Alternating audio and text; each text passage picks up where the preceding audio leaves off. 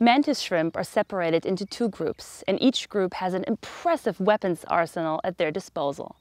The so-called smashers with their club appendages used to bludgeon their prey, and the spearers with spiny appendages and dangerous barbed tips.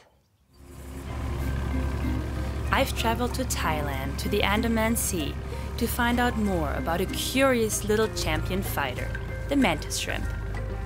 Having aroused the interest of the scientific community and the military alike, I want to see for myself how powerful their famed sensory organs and weaponry really is.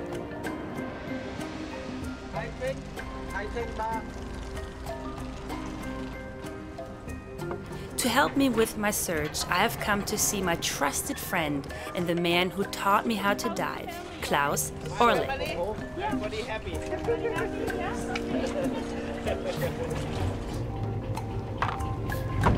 Klaus and his crew know these waters like no other, and so we set off on our journey towards the Similan Islands in southern Thailand. This small chain of islands is strictly protected and has been a marine park since 1982. Once there, I can't wait to get in the water and explore.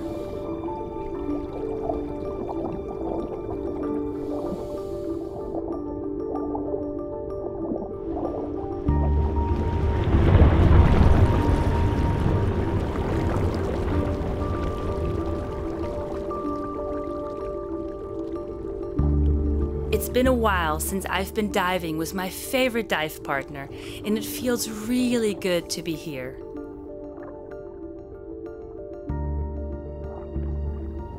Klaus knows a bunch of mantis shrimp burrows and takes me right there. This little smasher has probably already long spotted us before we were even close. With 10,000 lenses per eye, it is really not that difficult. Stunned, we are given a taste of this little crustacean's weaponry right away. No idea what happened here, but it is obvious that the outcome was not in favor for one of them. Males can get very territorial. We don't have to swim far to find another one.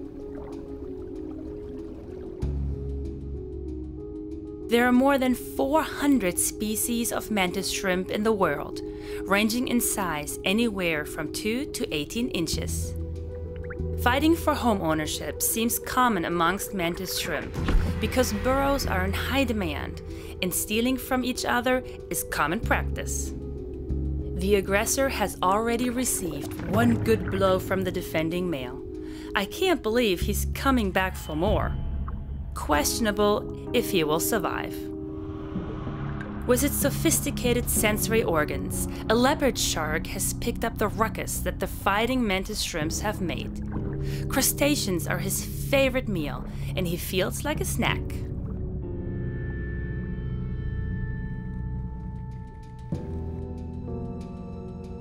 With a leopard shark in the area, this is the time for all mantis shrimp to close up their burrows and keep an eye on the scene. Leopard sharks are harmless to people and can grow up to 10 feet. With its flexible body and long bendable tail, it is considered to be the ideal reef predator, able to search for prey in between rocks and crevices. This mantis shrimp is lucky to get away. Mantis shrimp have so-called compound eyes, with thousands of individual lenses and 3 pupils in each eye. It gives them incredible depth perception. And they can see 10 times more colors than we can. No wonder their eyes are used as examples for military drones and satellites. Klaus wants to try another experiment, and this guy seems like a good candidate.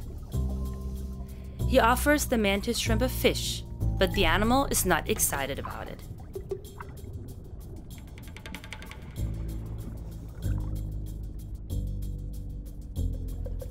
Mantis shrimp prefer to feed on clams, snails, and other crustaceans.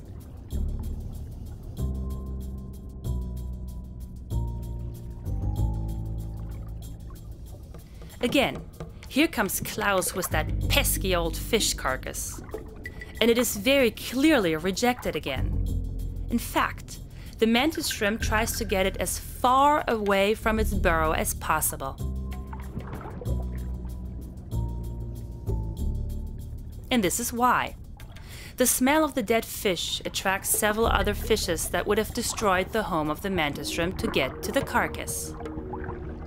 Just a short swim away, we find the Spiro with its distinctive elongated eyes and armed with spiny appendages with barbed tips.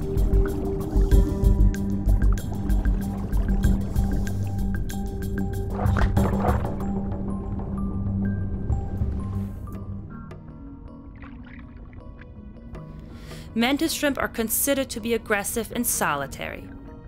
They spend most of their time hiding out in their burrows, building passageways that branch out into the seafloor. And just as our dive comes to an end, this smasher also wants to show off its impressive weapon. The crab is immediately stunned and immobile. Fairly little is known about these little champion fighters. It will probably be a long time and many more years of research until we fully understand some of the truly spectacular characteristics of the smashers and the Spiros. But I am already a big fan. Thanks for watching. I hope you enjoyed it. Check out the other films as well, and remember, always keep your fins wet.